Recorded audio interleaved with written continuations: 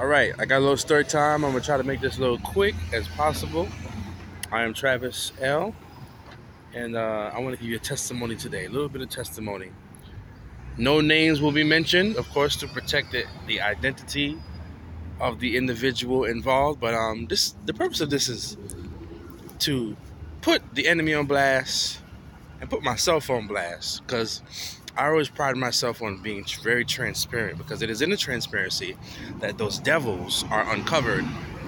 You know, our pet devils are uncovered when we be transparent and be real about what we're dealing with, what we're struggling with, and what we experience. So here goes. Now, I know I've been talking about this whole teruma and, instituting that divine law of the doing the correct tithing and the offering, not just the one tithe, but the tithe to your priest, the tithe to the church, and the tithe to yourself. So anyway, it is just so interesting how before this thing starts to kick over into my blessing, my financial blessing, I see this thing uncovering some of my dirty deeds. Come on now, come on, church. I'm not trying to preach out in these streets.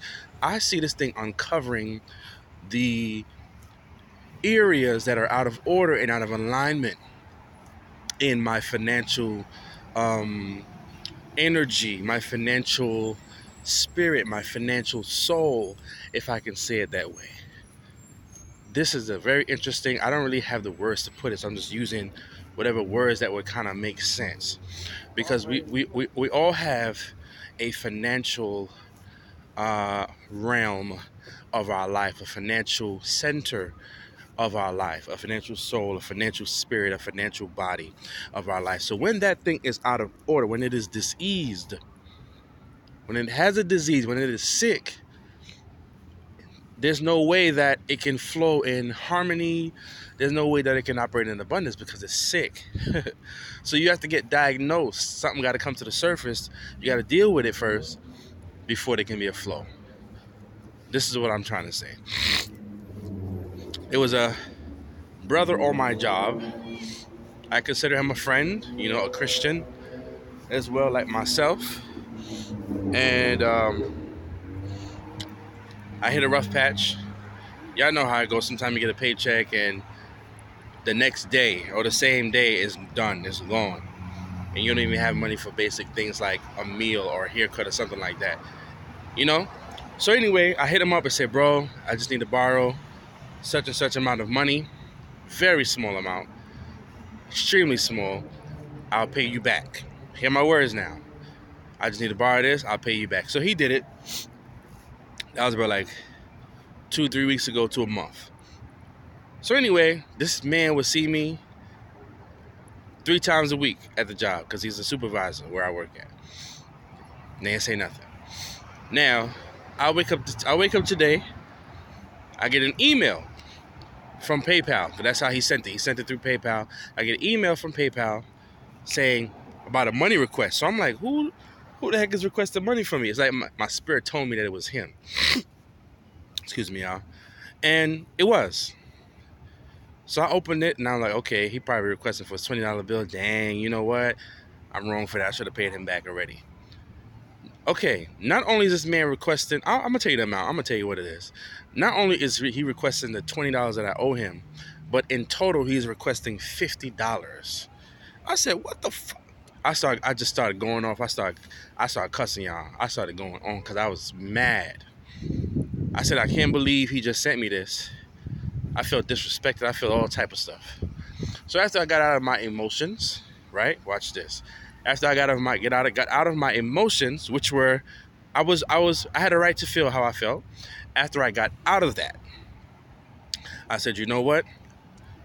Let me take responsibility for my actions.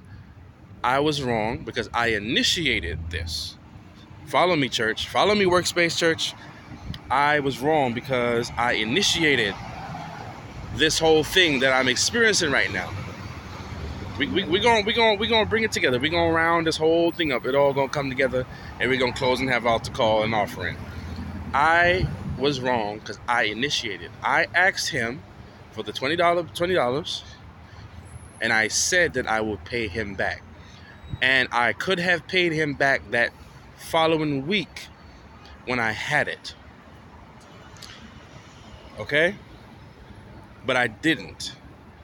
Not that this is a legit excuse or reason, but he's very hard to reach. And when I would have the money on me, he wouldn't be at work. You understand what I'm saying? So because of that, I was like, I didn't make it a priority to, set it aside, maybe do without this or that until, just to get that debt cleared. I just did not do it. So that's why I take responsibility for my wrong in that area. I shouldn't have done that. So because of my decision and my, it's so crazy, so prophetic. See how God gets you? I just did a video called Honor Your Vow. So because I didn't honor my vow, that's, one of the repercussions. Now, I will say this. So I text him back. I said, yo, what is this money request thing about? I know that I owe you 20, but what's this $50 bill about? He said something about, you owe kickback or interest or something like that.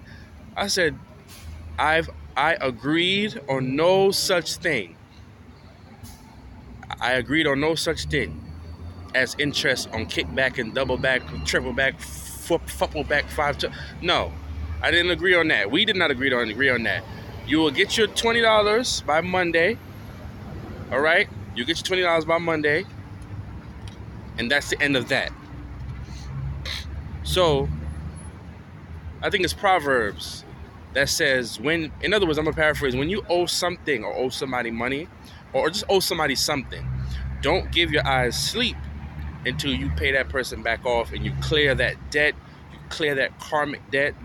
Because let me tell you, people are very attached to their money. I talked about this in the Money God video you need to watch. People are very attached to their money. Emotionally, spiritually, they're very attached to those things. Those things have great value to them. So when you mess with that, you mess with that person. You know what I'm saying? We can say their character's messed up, which may be true, whatever the case is, but honor your vow when you have it. Even if you have to do without, to get that vow and debt cleared, you clear it. So once again, I accept my wrongs for initiating that and not putting aside that $20 bill and paying him back, or at least putting it aside till I saw him when I had the opportunity to do so. So that's where I take up my wrong. Now, one thing with me is I don't tolerate certain things. And what he did right there, trying to extort me for the 50 that we never agreed on that, I'm not tolerating that. So I don't consider this person a friend anymore after that. After you get the $20 bill, we're done.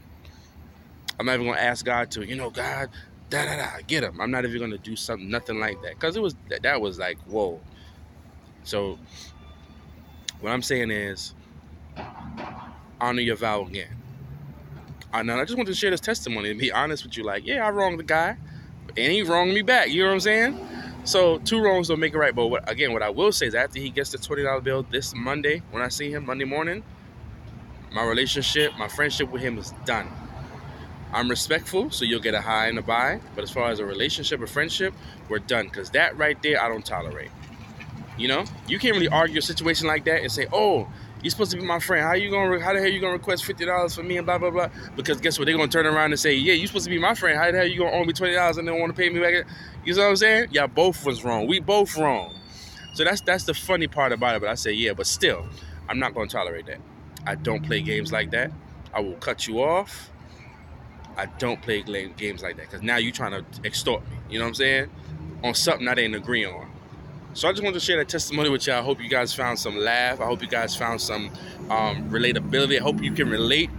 But this thing is serious. So I see this thing is uncovering my deep, dark, dirty financial secrets. And I don't have a issue with paying people back. I don't want y'all to think that. But this was something that the Holy Ghost is like, yeah, I'm going to deal with this. Because when I start blessing you with finances and stuff, before I start blessing you, that's not something I want you to do. But I want you to be very clear and integral financially. And that's what the tithe offers, guys. Shalom.